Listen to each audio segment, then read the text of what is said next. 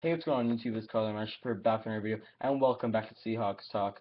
We're gonna talk about a lot of things, like the Seahawks win 31-21 over the Oakland Raiders, which makes them 2-2 to finish out the preseason, finishing with 2 wins.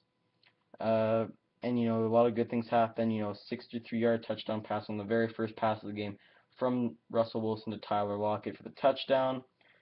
And also Cam Chancellor's holdout. There's been some trade rumors about, the Giants trying to, talk with the Seahawks about acquiring him, but I don't think we're gonna let him go because he has like 3 years left on his contract still.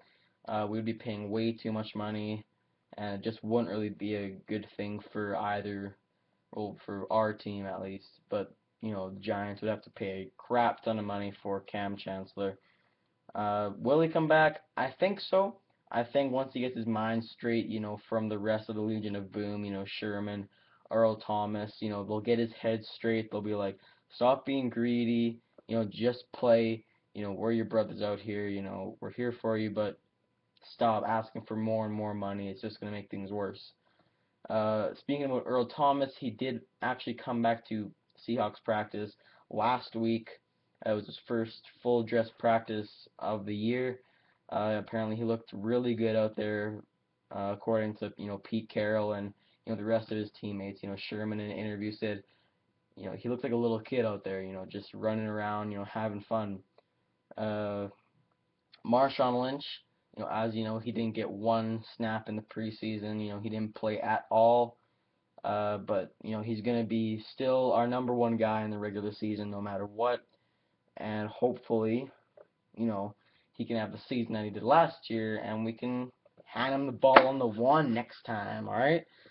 We're not gonna make that mistake again, unless you throw a fade route to Jimmy Graham. That would work, but not to Ricardo Lockett. Yeah, that was bad decision. But yeah, that's not really much all I need to talk about. Like preseason went out pretty well. Not a ton of good things, but not a ton of bad things. So it evened out pretty well. But that's just how preseason goes. Like a lot of good things, a lot of bad things. O line still a lot of work to do for us. Hopefully we can make some moves, make some trades.